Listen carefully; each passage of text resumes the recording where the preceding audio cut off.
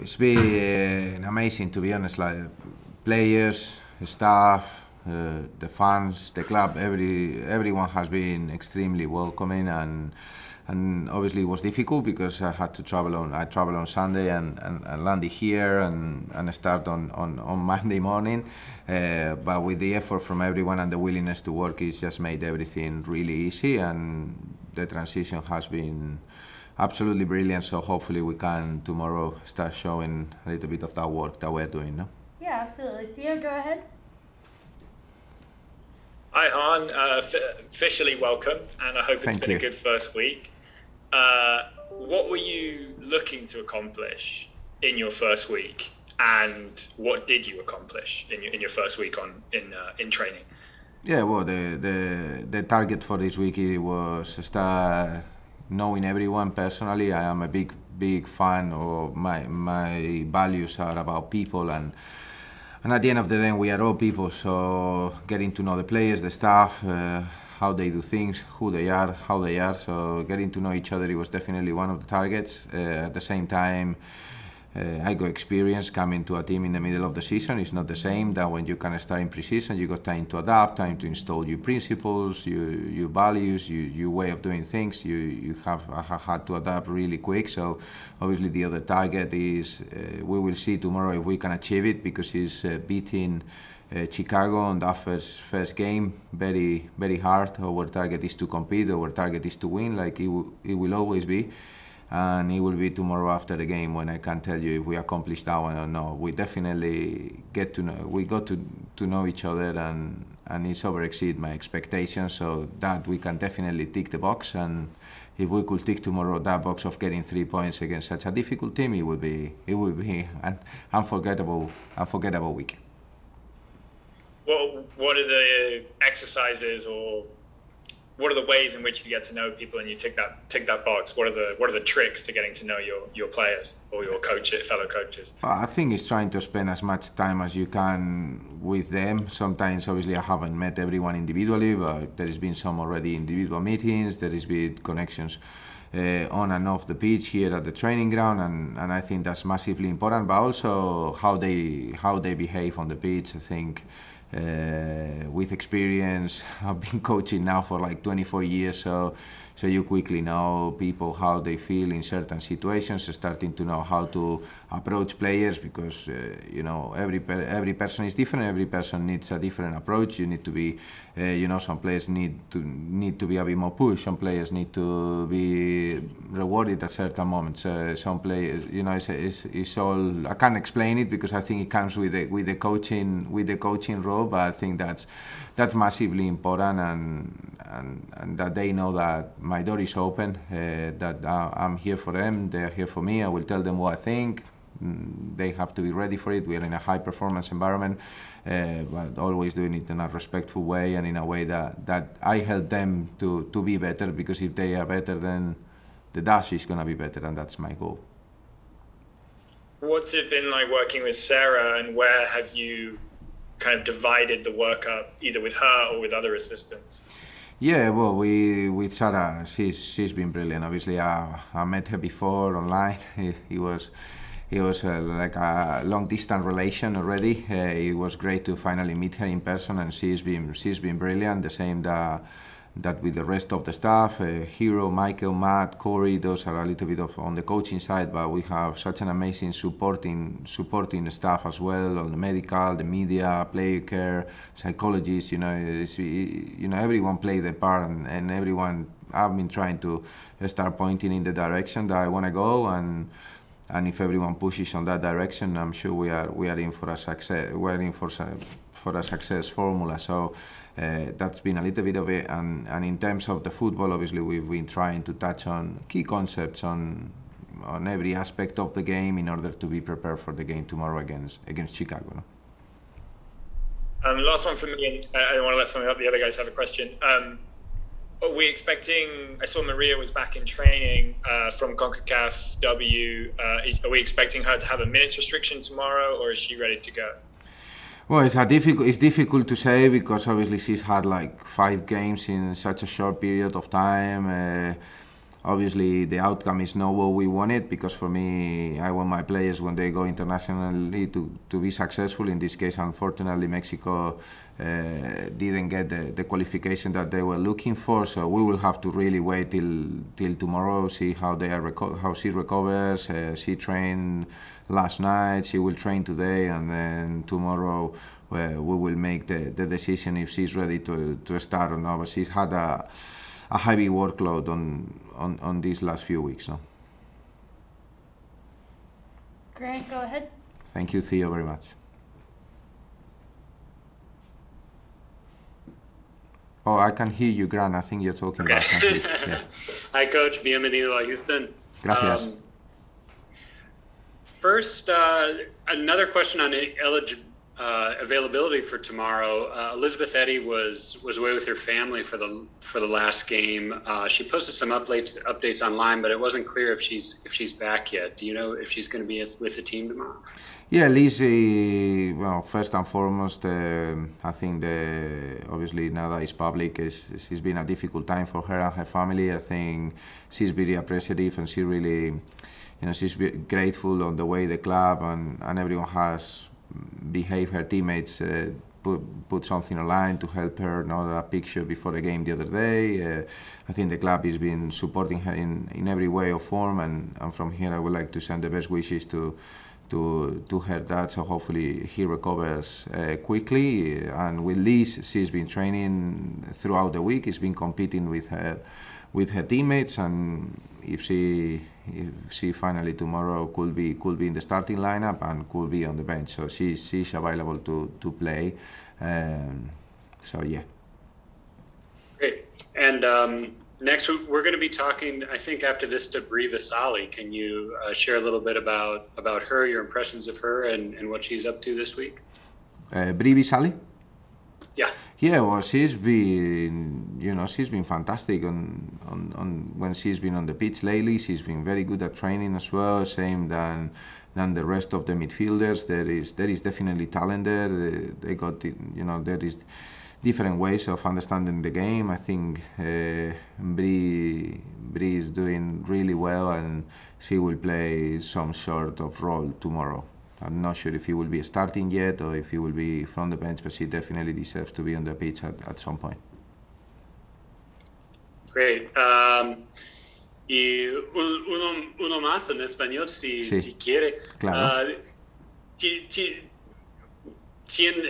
¿Había una sorpresa o algo que no habías anticipado de Houston y su experiencia aquí? Bueno, pues creo que esa sorpresa ha sido positiva, ¿no? Y ha sido la bienvenida de la gente. Creo que tenía unas expectativas muy altas de cómo era el club, pero no, de mis conversaciones con Jess, con Ted, pero cuando he llegado aquí creo que gente que no conocía, ¿no? Como mucha gente del support staff, de la gente que trabaja alrededor del club, el cómo ellos y ellas quieren y tienen una pasión que es hacer a este Houston Dash un equipo ganador en el futuro, y cómo están dispuestos a trabajar en lo que sea necesario para conseguirlo. Creo que ha sido para mí la sorpresa más gratificante de momento. Muy bien, buena suerte para el primer partido mañana. Muchas gracias, Grant, te lo agradezco. A ver si es verdad y tenemos esa pizquita de suerte, ¿no? Que al final en el fútbol hay que trabajar para conseguirla, pero también hay que tenerla y encontrarla. Gracias. Lou, go ahead. Hey, Coach. Welcome to Houston. When you were approached about taking over the team, and since you've been watching them long distance, what similarities have you seen between the Dash and the other teams that you coached? There is, like maybe in the offensive side, maybe it's a bit more similar to the team that we had in I think it's more similar. I think the Dash is a bit more similar to the team I had at Spurs in Tottenham, a bit more than what it is to Real Betis. I think there is a very solid goalkeeper with a lot of experience that we had that in both. I think the team defensively is very physical. Maybe at Betis we had a very strong player, but I think physicality, the English ones were, or the Spurs was a bit stronger. And I think that one thing that it matches on the three cases is that there are players that are willing to learn, there are players that are willing to work hard, there are players that are willing to develop, and I think that's massively important. And there are players that maybe now that people don't pay that much attention to them because they're not playing every game, but I've seen already some special talent maybe with some people that wasn't on that page. So I hope I can help these players develop and to achieve big things. For me, as I said, at the international or in the club level, helping players and people to develop is one of my targets. I was commenting before, like two girls that when I got to Betis, they were only 16 years old and they weren't professional. Like last Sunday, they become and they were in international. They became European champions under 19 with Spain at the age of 17, or one 17, the other one 18 already. So for me, see if I can do that with players here and develop players that can become international, so that are internationals, and help them to be more successful in their career, it will be great. And then back in March, you did an interview with Tactical Rant, and you talked about the phases of the game that are important to you. Mm-hmm. Which one do you think the Dash are currently strongest in? Well, the Dash is definitely, I think at the moment, probably the counter-attack is, that offensive transition at pace is something that, because of the characteristics of our players, is something that the Dash and the data is there, is where they've been the more dangerous. So yeah, I think that will be the one. Good luck on Friday. Thank you very much. I hope so. Yeah, go ahead. Hi, Juan. I just had a couple more, if that's okay. One, sort of on the data and the phases of play, as Louis was saying. The last game was arguably the Dash's worst game, especially on the attacking side of the ball. Really struggled to create chances. We saw Ebony Salmon kind of completely disappear in the second half especially. What has your kind of coming in, are you looking at that last game and dissecting it and saying, this is what went wrong, this is what went wrong? Or is it about getting space from that?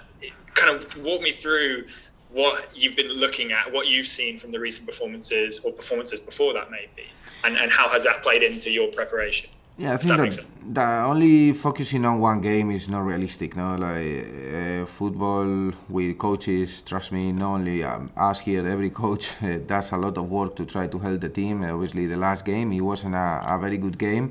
Even with that, probably was a game to draw 0-0 because I don't think Orlando didn't do that much neither to win that game. But I think overall the performance of the team under Sarah and all the coaching team has been fantastic, given the circumstances and the change of roster between last year and this year and everything that has been happening. So I think that in terms of that, the team has been performing fantastically well. So it's a question, we haven't really looked at that game that much. It's been an overall analysis of what can be our strengths and going forward, how we want to play, how we want to obviously face this very difficult game against Chicago. We want to go out there, we want to compete, we want to try to win. We want to win the game, obviously, against a very difficult side, and we'll be more focusing what we want to do against Chicago more than what we didn't do right against Orlando, if that makes sense. And when you talk about the phases, we've tried to install some principles in every single one of them. What do we want to do in possession, in the counter press when we lose the ball, what we want to do on when we have to defend a bit more organized, and in the counter-attack, and also in the set pieces. So it's been a lot of information, trying to drip-feed it and divide it during the week so the players don't get overloaded, and hopefully tomorrow you can see certain patterns or certain ways of doing things that you and all that are who come to the stadium or watch on tele, nationally or internationally, enjoy, because that's the reason why we do what we do.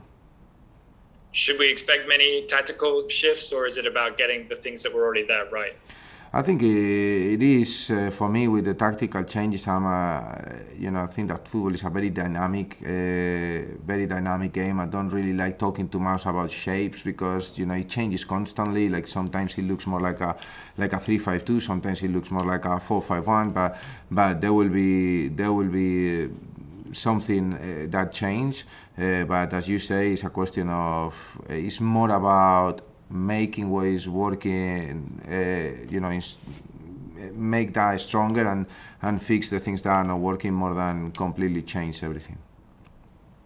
Fantastic. My only final question is: Can Spain win the Euros? Yeah, of course. Every team that is in the competition can win the Euros. Obviously, in football, details make the difference, and when you lose players like Jenny Hermoso and Alexia Putellas just before, they are key players for the national team, so it will be a bit more difficult and challenging. But I think, I really hope that they can they can win that game that we have left in the group, and they can go through and from there go and try to make Spain win finally a senior tournament, because Spain is definitely at the moment the best country in the youth tournament. So hopefully in the Euros they can go and win it. And they'll be playing England in the next round. Is it to bounce back after last week's result? Yeah, it's been an interesting week, obviously, with the arrival of Juan. But it's been intense, and I think a lot of information has been put into place. Not necessarily anything that's like reinventing the wheel, just more so principles of play, which is a good reminder, honestly, at the midpoint of the season as well, because those details are going to really see us through positive moments, as well as when the going gets tough. And certainly this previous result was not at all one that we saw coming. So it's definitely been an interesting week, but one that's been really rewarding on a day-to-day basis. Absolutely. Theo, go ahead. Hi, Bri. What's it like as a player to have technically three head coaches in a season, and kind of like a different person leading the training, a new set of ideas? Is it energizing, or are there like frustrations or kind of just issues with transitions that come with that? Yeah, I think obviously it's not necessarily ideal because you're getting different cooks in the kitchen, so to speak. So that might be challenging for players to adapt specifically to what is, required, or, tactically speaking, what the vision is. But that being said, I think like adversity really pulls a team together. So I've seen, in my opinion, like a positive external approach but it's obviously very different. The systems are different. The styles of play are different. But like I said, I think with Juan, it's not necessarily that we're reinventing the wheel either. It's just, at least this last week, been a reminder of what makes teams successful. And it's not something that's different from each coach that we've had at the helm, but more so just a reiteration of the basics. And so, like I said, I think it's been a positive week overall, and a positive transition. But yeah, I mean, I'm not going to lie, there is some challenges to that.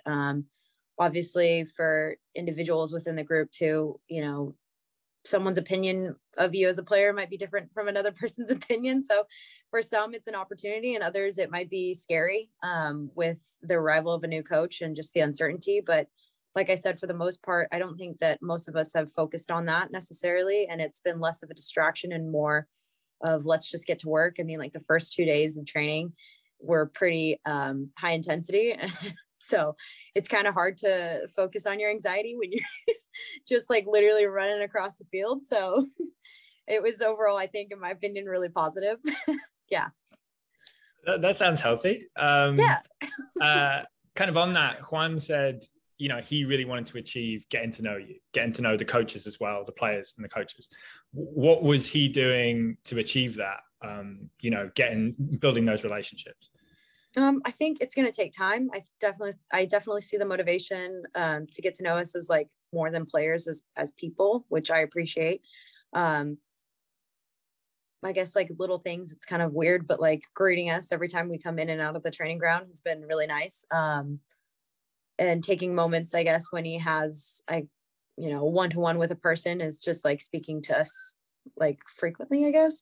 But it's like I said, it's been a short work week, so I'm sure he's going to take the time to get to know a lot of people. I know that he reached out over phone to a couple players on the team just to introduce himself. And he has like past experience with some players that are actually on our team at the moment. So like I said, I just think it's going to take time. It's been going on 4 days of him.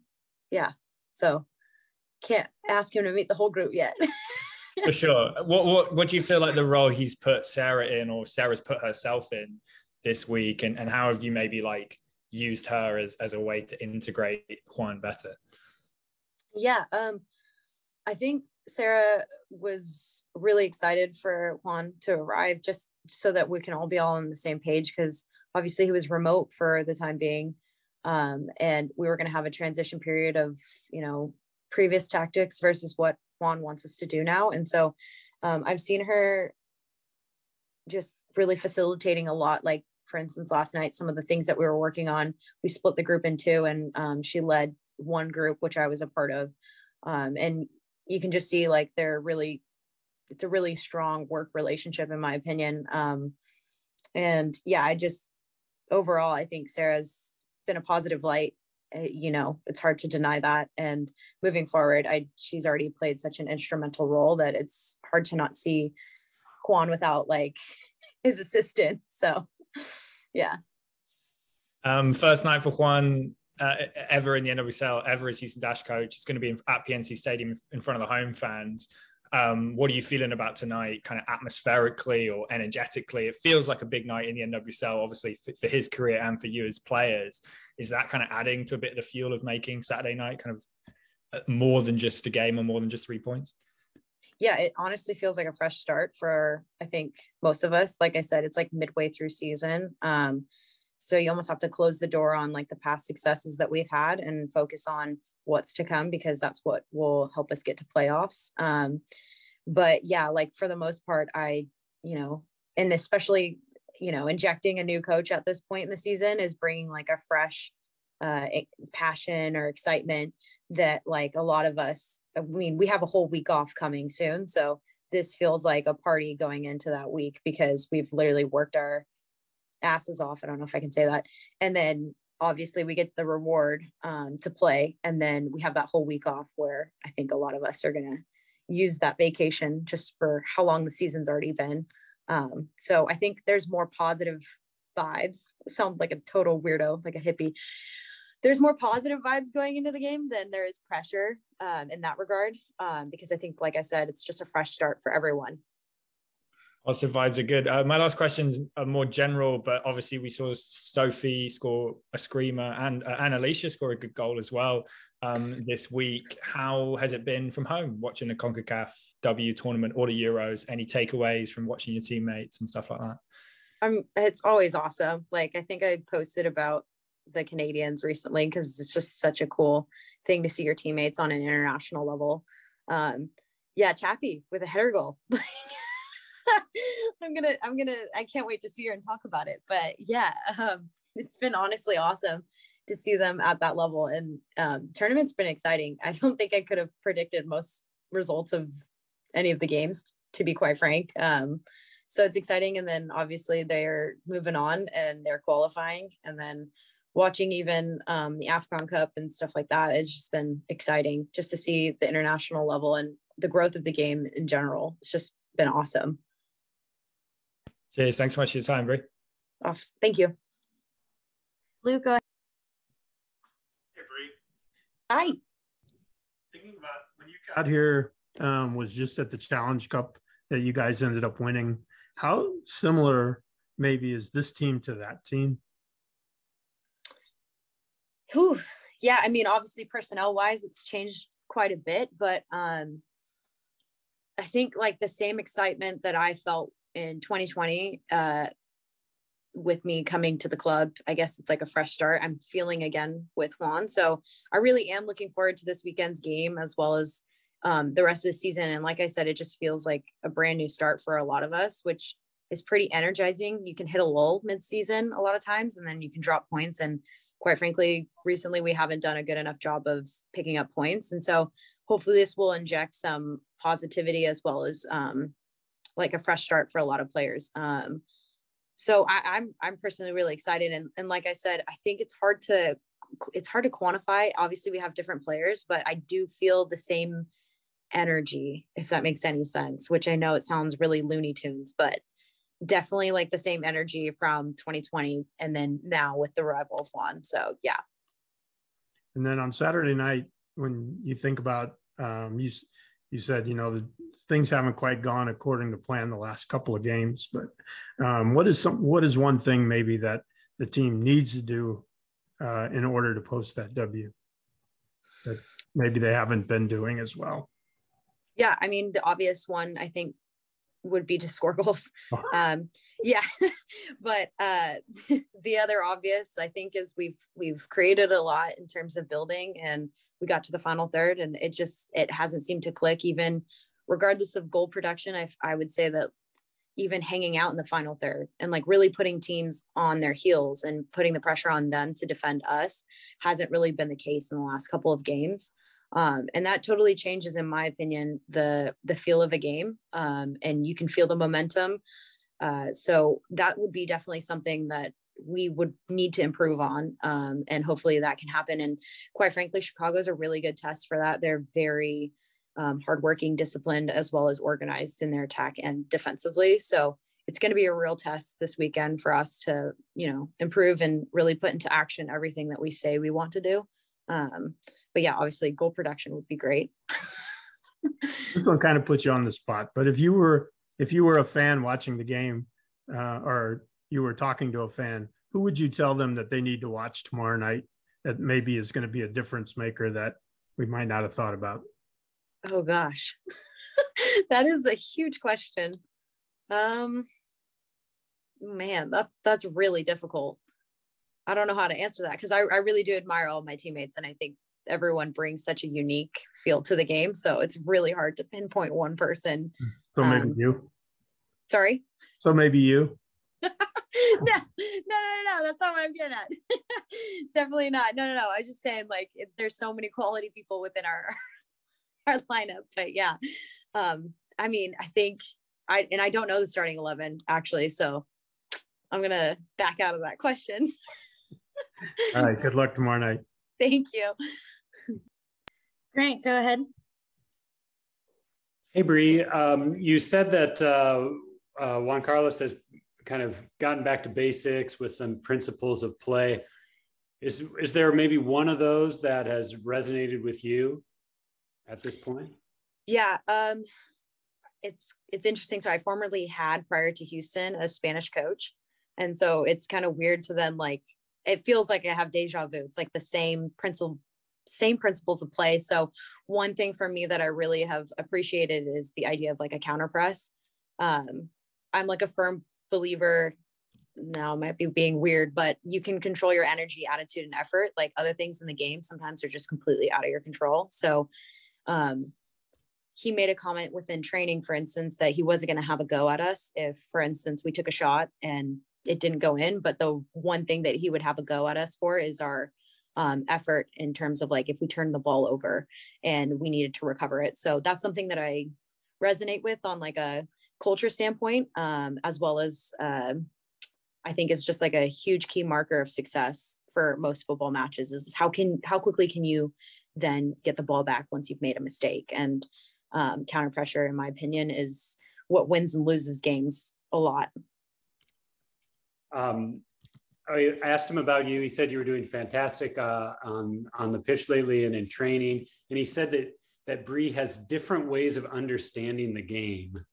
I'm trying to, I guess, kind of understand what he means about it.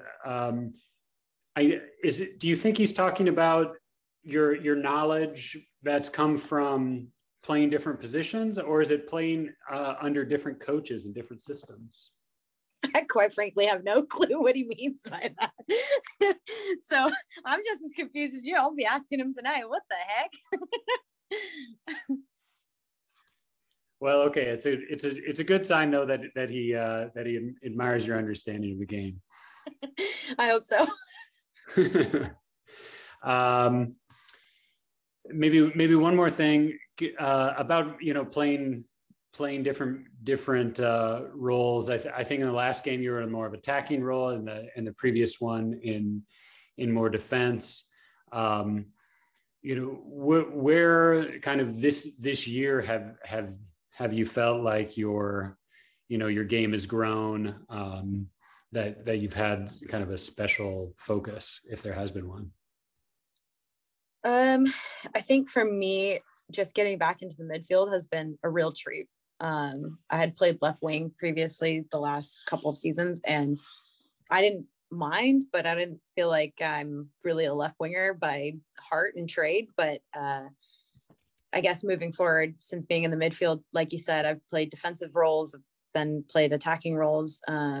It's really hard to say at the moment, just because I feel like I haven't even had that many games to really settle in. But I guess one thing for me that like consistently people can always rely on is just my like work rate and the ability to also win balls back. I'm not scared of challenges, and I have no issue getting into tackles. And that's not trying to be like nasty, or I'm like this player that's a big shot in terms of hitting people. But I think that's like just one thing. Like I said, the counter pressure aspect of the game, I like really resonate with. And so hopefully that's already shown through. And then you just refine the other pieces of the game that's necessary. But that's always something that I think a coach as well as a fan could hopefully rely on me to do. All right. Good luck out there tomorrow. Thank you. Appreciate your time. One more question for me, Bri. What are some of the keys to tomorrow's match? Yeah, I think, like I said, moving forward, using some of the back to basic principles that we've gone over throughout the week in training, and some of the high intensity sessions that we've used will hopefully pay off. And with the arrival of Juan, we'll use that excitement and energy to really put out a proper performance against Chicago, and deny them the ability to play the way they want to play, and hopefully play into some of the positive strengths that we have as a group collective.